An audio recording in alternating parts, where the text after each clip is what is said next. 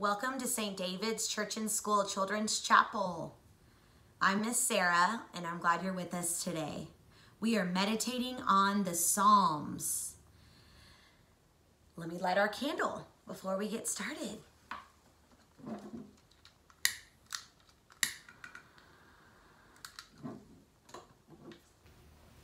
Let's say our opening prayer. Let us pray. Heavenly Father, we give you thanks for this day. We ask that you prepare our hearts and minds to see you and hear you today. And we love you, and we are ready to hear your word. Amen.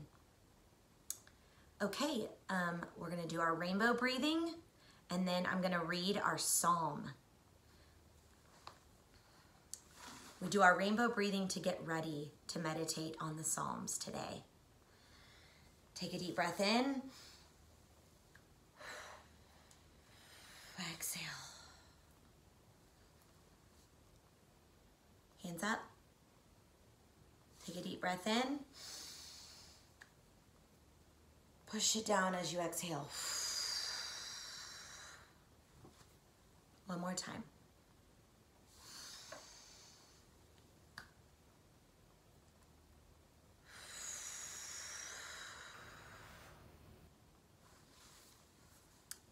The psalm for today is Psalm 130.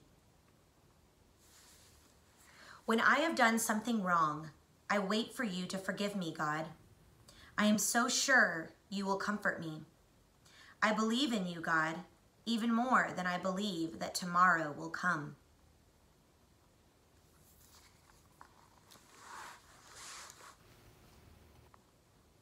When I have done something wrong, I wait for you to forgive me, God. I am sure you will comfort me. I believe in you, God, even more than I believe that tomorrow will come.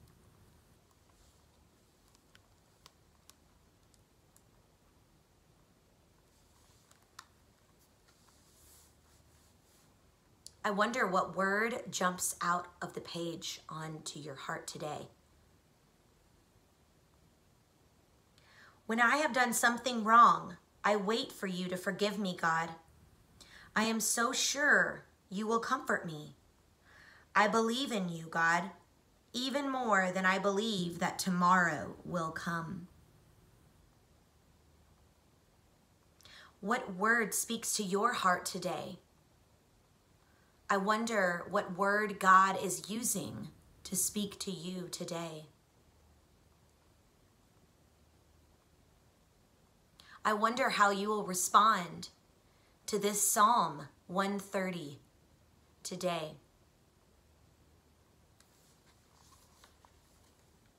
The painting here reminds me of the story of Jonah and the whale.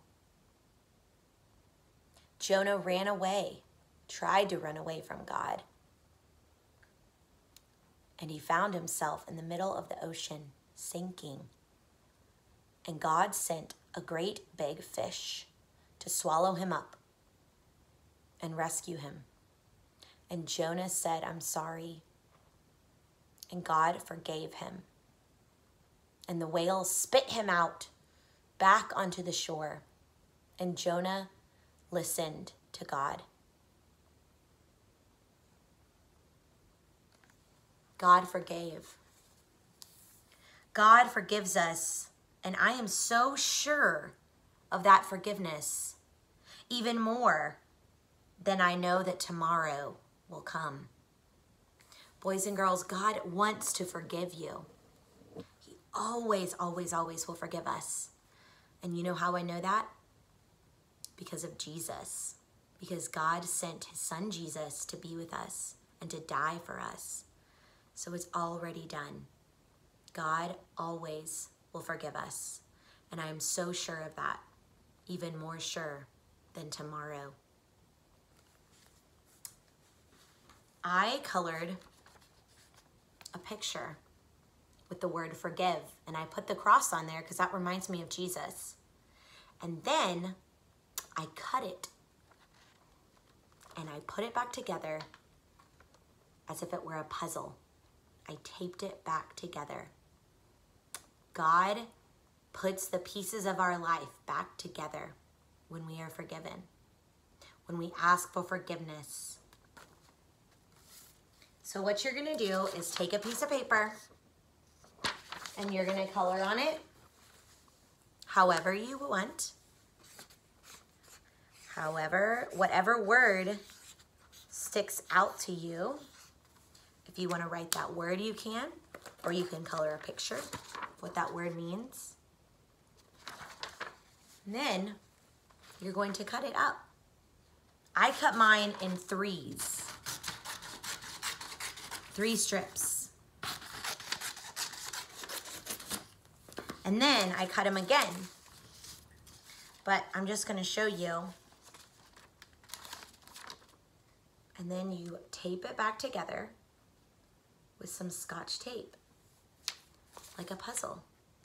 You fit the pieces back together. And it reminds you that when you say, I'm sorry, and you ask for forgiveness, God always puts the pieces back together. They may look a little different than they did before, but they're back together, and that's a promise. You can cut right in the middle of the word if you want, and make a really harder puzzle. And then you can even mix up the pieces and try to put it back together like you're making a puzzle, like you're doing a puzzle. See? You can even cut out little puzzle pieces.